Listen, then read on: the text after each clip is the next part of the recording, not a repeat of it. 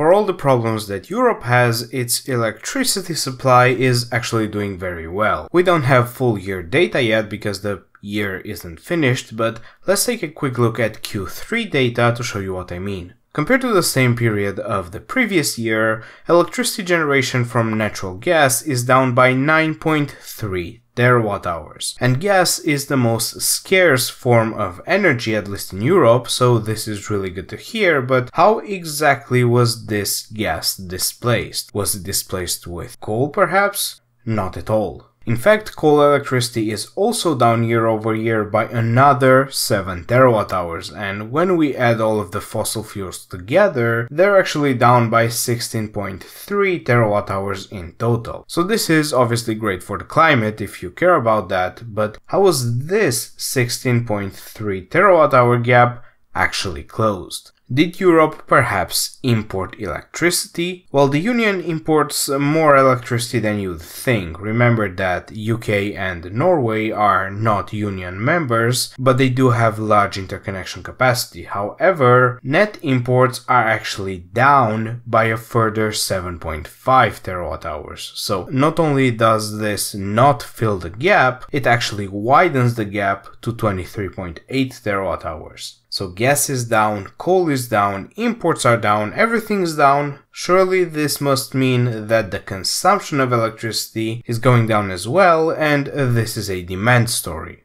right? Demand destruction, deindustrialization, going back to the Stone Age, but in reality, consumption was up by 12.7 terawatt-hours in fact, so our gap widens once again, this time to 36.5 terawatt-hours. That's a significant number. It's 6.2% of the electricity supply, so there was a 6.2 percentage point change in the mix of electricity somehow, with all the indicators we've looked at so far moving in the right direction. Did Europe perhaps get lucky? Because we know that precipitation can vary widely from year to year, so perhaps Europe simply enjoyed a surge in river flows, but not really. The Great European Drought was in 2022, and we're comparing to 2023 here, so while hydro was in fact up, it was only up by 6.2 terawatt-hours, which still leaves 30.3 terawatt-hours unexplained. Part of the solution actually comes from nuclear. This may be surprising to some people, but nuclear was actually up 2 years in a row, adding 11.2 terawatt-hours year over year, and this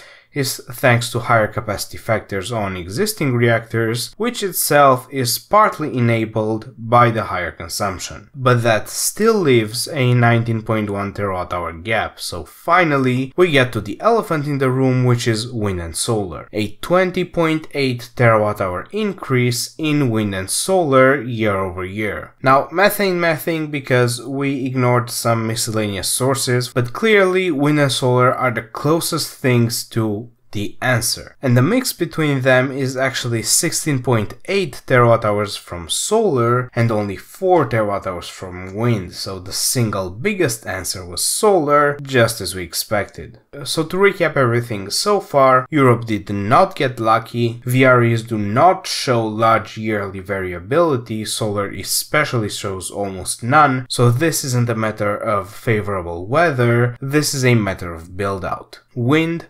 solar, nuclear, gas, coal, imports and consumption are all pointing in the right direction, with small increase in hydro being the only luck component. But this is not even the end of the story, because I can tell you for certain that consumption is actually up a lot more.